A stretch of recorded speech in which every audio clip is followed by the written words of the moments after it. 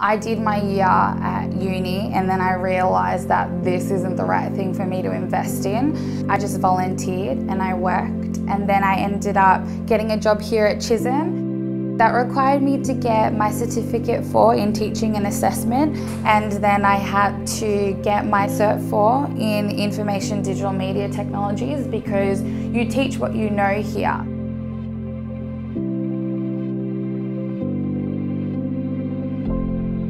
Well, now that I've been teaching more, I've seen a much bigger benefit in doing TAFE for those people who can't necessarily sit through a 2-hour lecture. We are getting people in the classroom and using programs like Unreal Engine and actually developing their own levels using their own assets. So the difference is you're doing.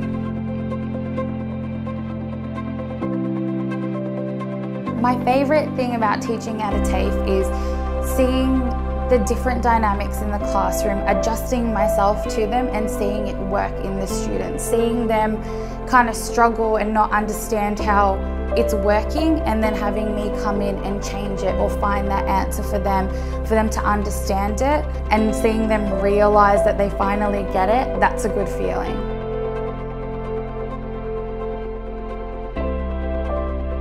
There's nothing wrong with failing, because genuinely you gain experience from those different things. They're not failures, they're experiences to figure out, okay, well, I stuffed it up the first time, what's the next best way to do it again? So nothing's ever a failure to me. It's always a really just scary experience, but you get through it.